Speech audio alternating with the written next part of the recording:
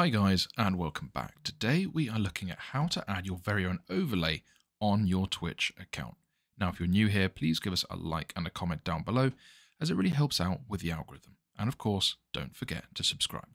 Okay, so adding an overlay can be done very simply by using either OBS Studio or of course by using Streamlabs. Now for this example, we are going to use Streamlabs, so I'm going to navigate to our dashboard over here. Very simple and easy to log in and create your very own account. Once we're in here, we're going to look for themes and overlays here on the left-hand side. And once you click this, you're then able to completely edit the overlay in the way you'd like it to be. So you can see we have lots of different options here. We have some Christmas themes. We have very much vibe themes. I quite like the look of this. So we'll click on the vibe theme. And from there, all we need to do is click select and install. Once that's the case, we can then tweak it around the way we'd like. But that is essentially how you add overlays to your stream. Thanks for watching. Don't forget to like and subscribe.